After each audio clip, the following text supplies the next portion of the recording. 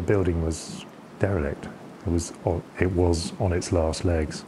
It was like taking something that was a bit broken and making it work again. And there's always something nice about doing that. And I suppose in many ways the whole idea of the village is that it was something that is a bit broken. You know, it's been kind of shattered by tourism and the pressures that brings to bear on communities. In this area, there's an enormous amount of empty housing because 60% of the houses in the village are holiday homes. So they're pretty much empty through the winter. We just went to a lot of meetings and didn't really say very much and just listened. And then we gently started suggesting that maybe we should fix the leak in the roof. We started up a weekend volunteer group and we just cooked big lunches, made it fun, and just slowly started repairing, painting roofs and walls and lots of decorating and so on. One day there was an envelope with £500 in it pushed through the door, and a little note from an old lady saying she's too old to help but wanted to see the building back on its feet.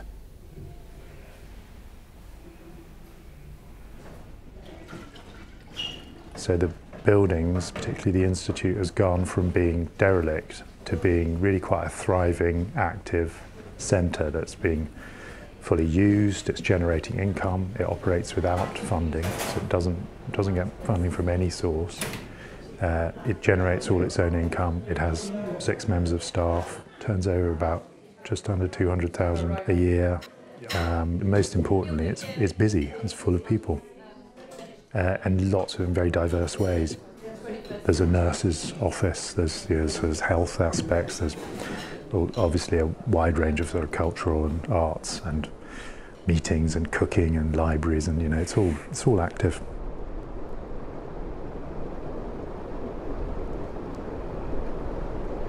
That whole beautiful hillside was a massive mine, and this valley we're in was industrial. The whole side of this valley was charcoal burning, so this was a valley full of smoke and industry. So the Mechanics Institutes were originally funded by industrialists and very quickly became a huge movement across Britain. I think there were 1,200 Mechanics Institutes in both major cities where there were huge institutions and also in tiny villages where there were just one room, usually a reading room. And Coniston had a reading room. And when Ruskin moved to Coniston, he was made president of the Mechanics Institute. It was a membership organisation. Most of the village was involved in one school or another. It was lace making and wood carving, the principal ones from the Institute. They also started the repoussé copper.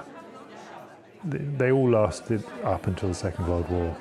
And after the Second World War, the Institute became a recreation facility, really. Became famous for beat parties, village dances, anyway, rock and roll.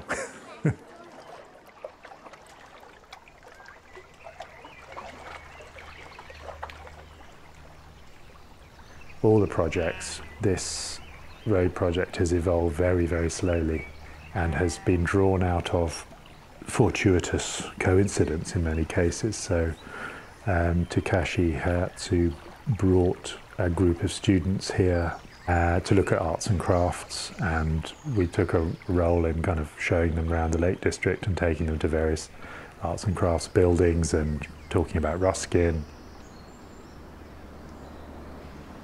Takeshi's very interested in Ruskinian values.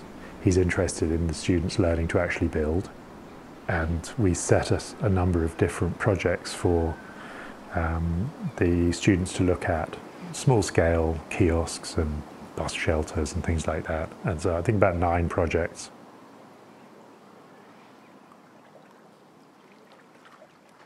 So it's a huge investment, really, for an arts organisation to make, to commit itself to a very small population, 600 people, and to move so slowly and so gently forward.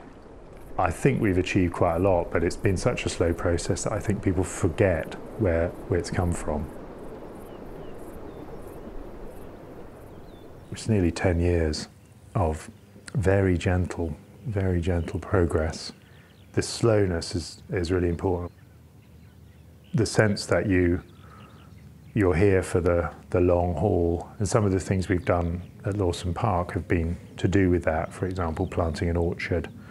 You don't plant an orchard if you're thinking of moving off in the near future.